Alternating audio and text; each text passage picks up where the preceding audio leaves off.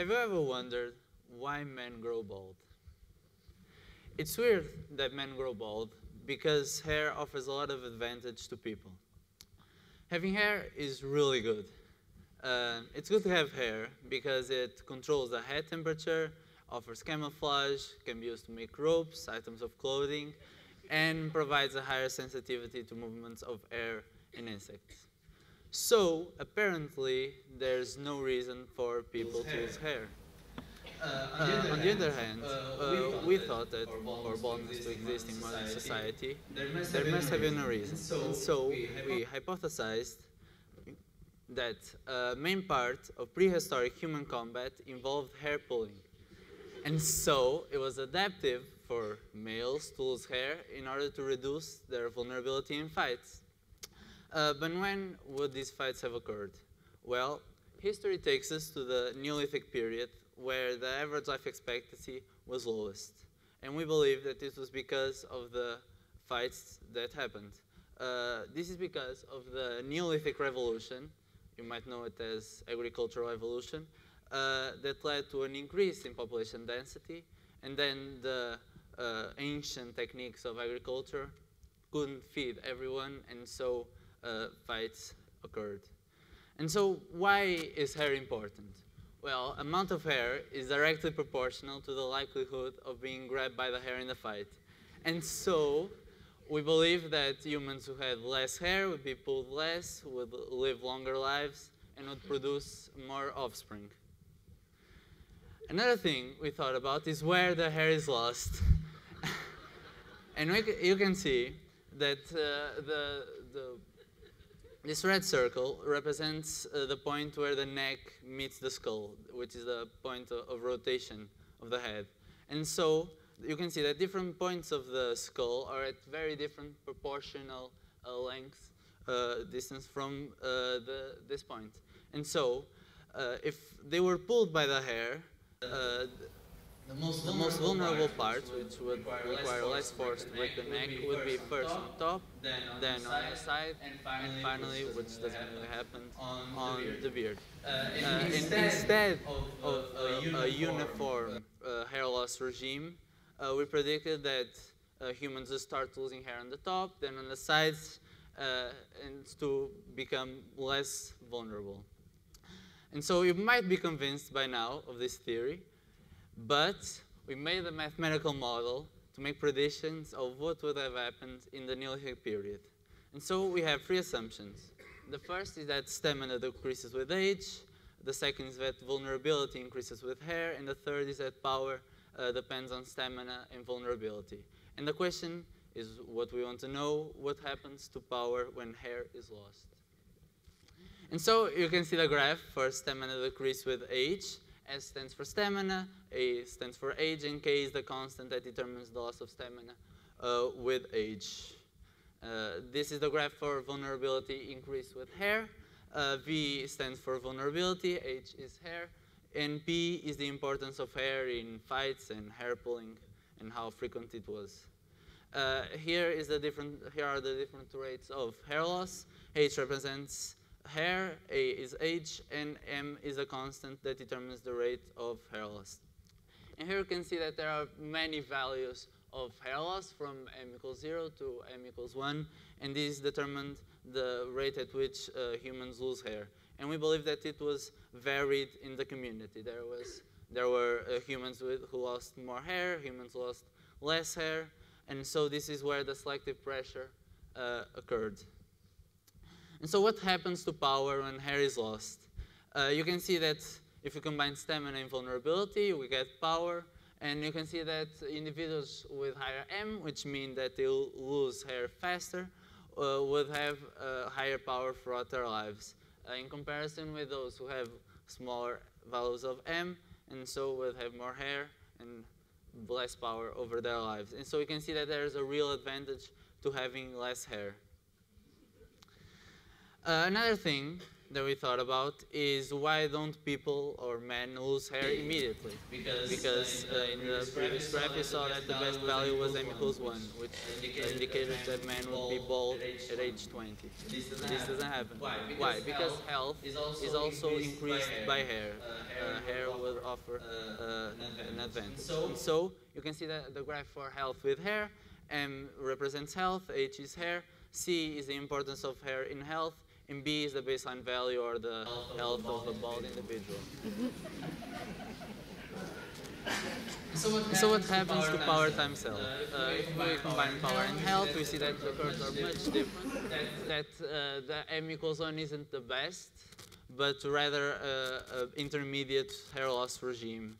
And so this is why men don't lose hair immediately, but rather lose it slower along their lifetime. And so we can see that this theory has vast explanatory powers. It explains why mainly men suffer from hair loss, where hair loss is not immediate, why one of the first consequences of bad nutrition is hair decay. This is because we believe this was an evolutionary adaptation, because when the body sensed it wasn't getting enough nutrition, it noticed it was going to get in a fight, and so lost hair to be less vulnerable. And the last is why the hair on the top of the head falls out first, because it's the most vulnerable place. And so, as no good theory is ever complete, we want to do some future work on this and learn more about what values of M are predominant in modern human society. And so I would like to invite all male viewers on the live stream and here in the Tapalimo to participate in our survey of hair. So here we have the Norwood scale of hair loss, which determines various types of hair. And on the blog of Occam's Beard, you can go there, tell your age, tell what type of hair you have, and we can better determine how the hair loss regime is today. And to conclude, you can see that baldness was an evolutionary adaptation, that males had an advantage from being bald, and that it's not bad to lose hair, but it's good. And so next time you look in the mirror and you see that you're losing hair, don't feel old or unattractive, but to rather feel part of a tradition of humankind to become more adapted to harder and harder circumstances. Thank you.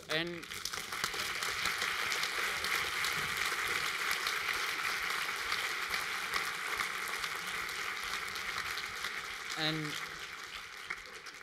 I'd also like to thank Barbara Fate and Zach Smith, without whom this presentation wouldn't be possible, and my father for being the inspiration behind it.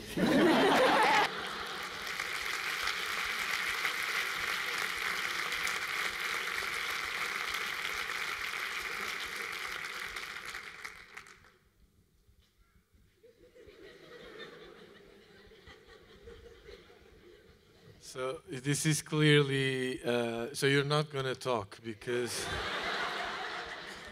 I don't know if this was on purpose to try to get a jury member on your side but anyways, I wonder if you would be, if you consider putting your theory to test in a matriarchal society. You have a different expectation. Anytime that's a possibility, you could do that. Yeah, but I was just wondering if you'd consider that. Now, there's another thing then, that this would predict some sort of sexual selection that would go in parallel with this in terms, for example, of female attractiveness towards males. If more powerful males are balder, then you should expect females to favor balder guys, no? I mean, we can ask Jonathan's first person.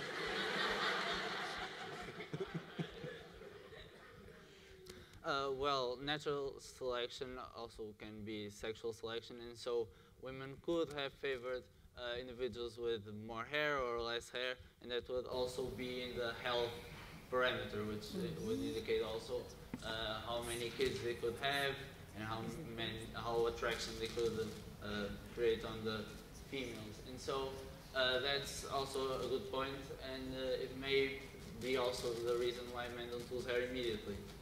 They keep Very nice.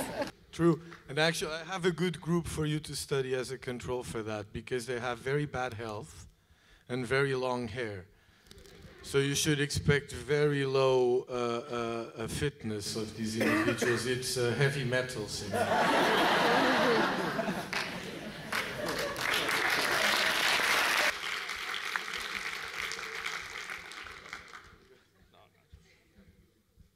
No, I mean, you know, it's obvious that that it's obvious that you're right. And I share with your father an interest in this. However, there is, I mean, I find myself a bit at a loss to explain why there are so many people who have hair. Men, that is. Yes. Why is that? What are they doing there? Well, this is obviously because of environmental conditions. They didn't have enough food, so they fought, and then it was adaptive to lose hair to become less vulnerable. If in other populations they didn't have lack of food, then there wouldn't be fights, and the men had a tendency to become with a full head of hair their whole life. So then, with the populations merging, there could be a variability within the population. But there are a lot of conflicting forces at work here, because obviously power is less important than it used to be. Yes. Right, so we can expect that that particular disadvantage of losing one's hair has been mitigated in the last 100 years, let's say.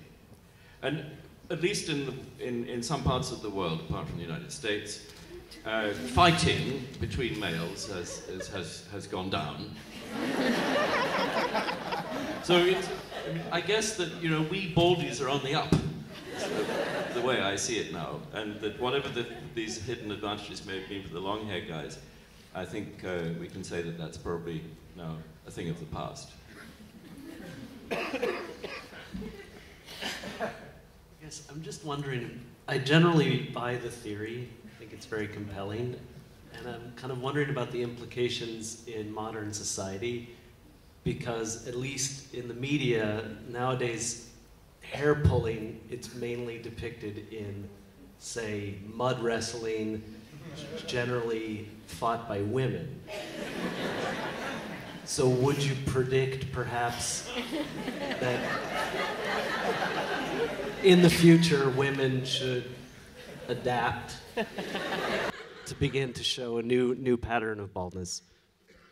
It's a possibility, and even in the future, with enough time, males may start to prefer women with less hair.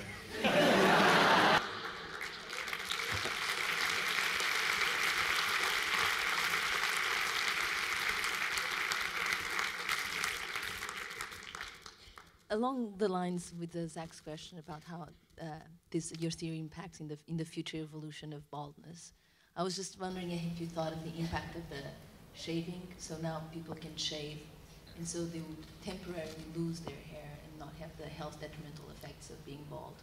And so has it been seen already a decline in baldness in men lately?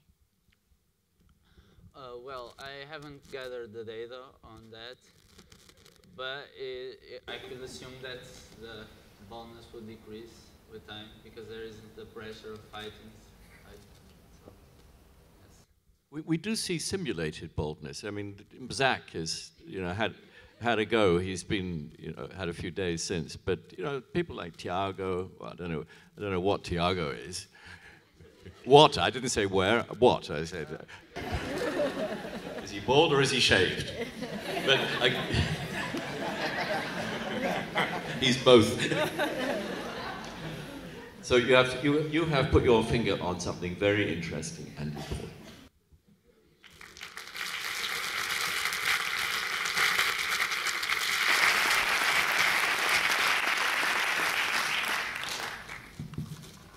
That was a great presentation, and let me tell you, it really opened my eyes, because one of the questions I've had for, you know, the last few days was why, when we lose hair, you know, why do our nose hairs and ear hairs grow.